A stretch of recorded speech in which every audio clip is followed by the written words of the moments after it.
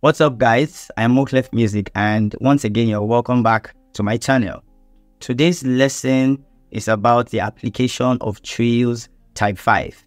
Now if you're just joining us, I need you to head over to my playlist and go watch my series on TRILLS, because all those videos will lead you to this very moment where we're about to treat the application of TRILLS Type 5.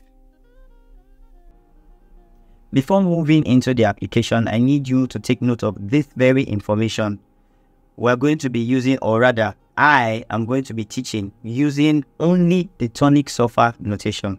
I'll repeat that again.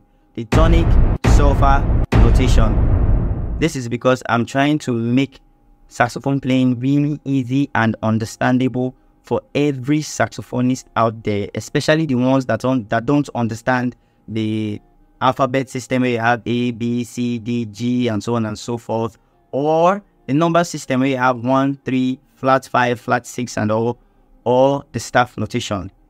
So now with all that being said, let's move over to the application of TRILLS Type 5.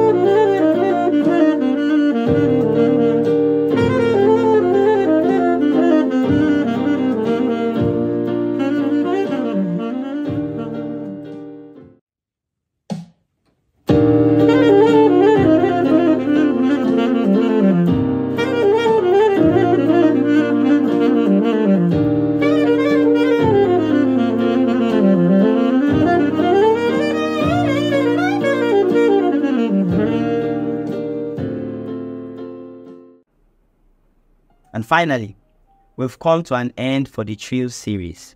Right now, I need you to hit the subscribe button, like, and don't forget to share this video to family and friends so that every saxophonist out there that needs to watch and learn from this video would be able to reach this video.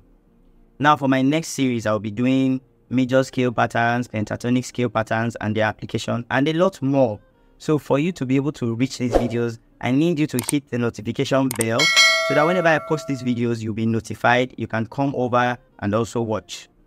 See you in my next series. All right, now it's a goodbye from Moclefmusic.